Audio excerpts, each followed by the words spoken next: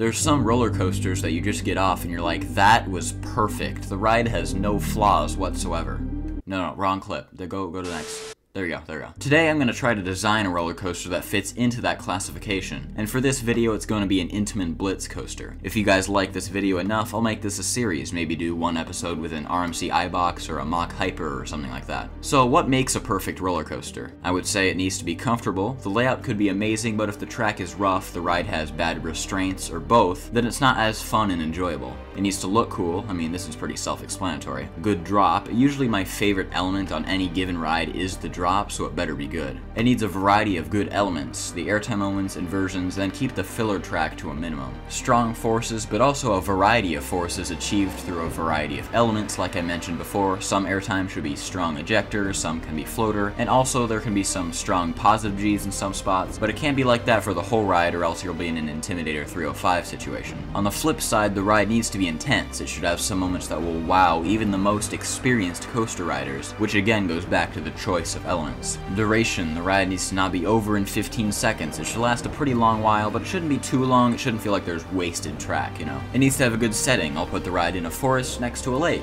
A really unique idea that I have never done before. I was gonna say that it needs to be reliable. Well, I mean it should be reliable, but I already had my mind set on making an Intamin launch for this video, so that would kinda overturn the whole thing. So Intamin has a few different models of launch coasters, and today we're gonna utilize their LSM launch coaster, specifically the new generation Blitz coaster like VelociCoaster and Pantheon. So to determine what elements to use, I looked at the 4 major modern Intamin launch coasters, the 2 I mentioned before, as well as Taiga and Toutatis. However you say that, I'm an American, sorry. I'll just be looking at the standout elements here. So Pantheon, you got the 0G roll, you got the swing launch with the spike, you got the top hat, the outer banked hill, the stall, and the wave turn at the end. For Taiga, you got the 0G winder, the top hat after the second launch, the stall, little speed bump after the stall, and you got the twisted hill, the rapid transitions that are like elevated and then drops back down, got that half camelback that banks out halfway through, and then the final barrel roll. And for Toutatis, you got the cutback, the swing launch, and the spike, the top hat with the brakes to the top, the stall, the camelback, that little twisted hill low to the ground, and then the wave turn, the barrel roll, and then the double up into the brakes. And then for VelociCoaster, you got the Immelman and dive loop at the start, you got the twisted hill, you got the top hat after the second launch, you got the stall, the wave turn, the outer banked hill, the Mosasaurus roll, and then the twisted hill right after the Mosasaurus roll.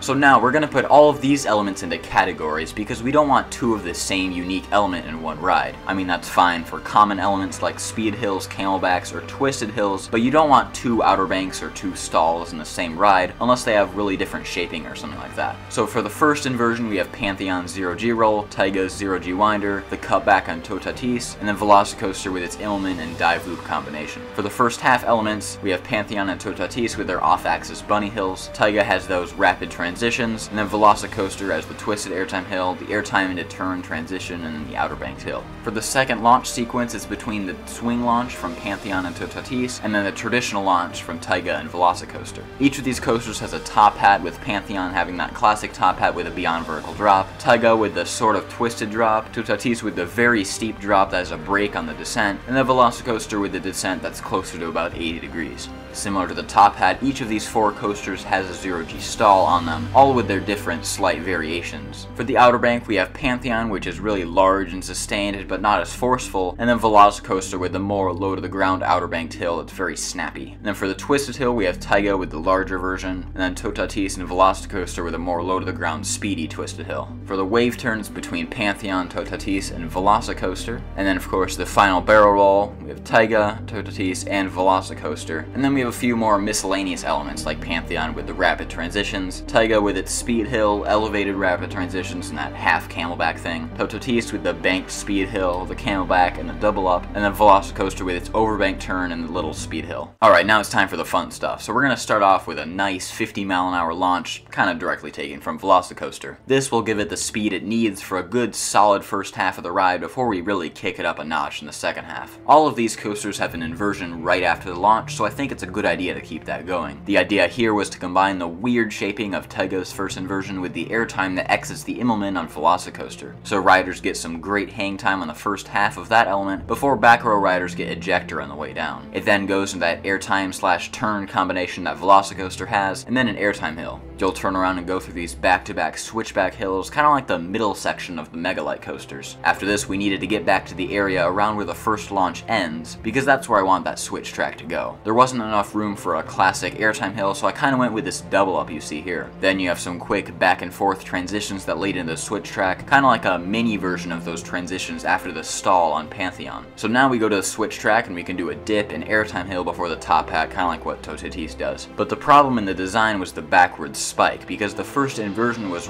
right where I wanted to put that. No huge problem though, because we can just have a little turn that goes under the first inversion and then there's the spike. Because I chose Pantheon to model the top hat after, I wanted to put a 95-degree drop on it, so there's no doubt that the back cars would get some insane airtime going down this, pulling negative 1.2 Gs. For the stall, I wanted to have the transitions in and out of the stall similar to Taiga, but the upside down portion can be elongated similar to Pantheon. After this, I had the train turn around and head into a massive switchback hill pulling negative 0.6 Gs, and this element just looks really cool with the Intamin triangle spine track. Then we can have it go into the camelback, which you can really never go wrong with on an Intamin coaster. This one will give you a very strong negative 1.1 Gs in the front and back rows. Back to the more unique elements, we can have a VelociCoaster style outer banked hill, which gives you a crazy transition back and forth, paired with negative 0.9 Gs of strong ejector airtime. So after a set of crazier elements, let's have a slightly less forceful Toutatis style wave turn. That'll give you some sweet sideways airtime. It's not pure floater airtime, but it's actually stronger at negative 0.4 Gs. This element turns around into a Maverick-like low to the ground transition, which is a great fit on a coaster like this. This wild element will take you into the finale, which starts off with a strong speed hill. For this one, I kind of had in mind the speed hill that Taiga has after the stall, which I've heard is crazy. This one probably isn't quite as strong though, pulling around negative 0.7 and negative 0.8 Gs, but it's really just a transition element before the final inversion. Kinda like how VelociCoaster has that little airtime pop before the Mosasaurus roll. The Mosasaurus roll is known for being an extreme gut punch of an element, and it's always great when you can end the ride with a bang.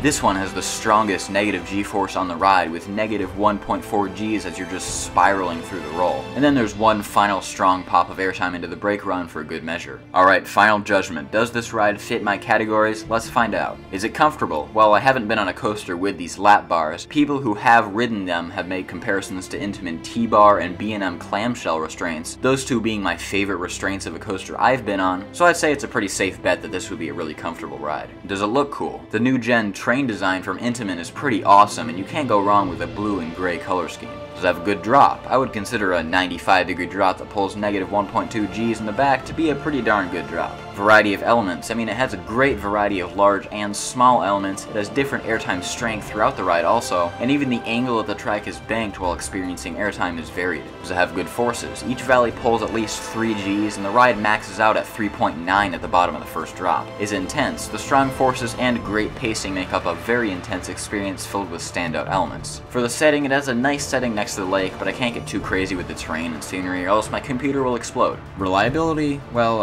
I don't know, man. Just go watch the POV right now.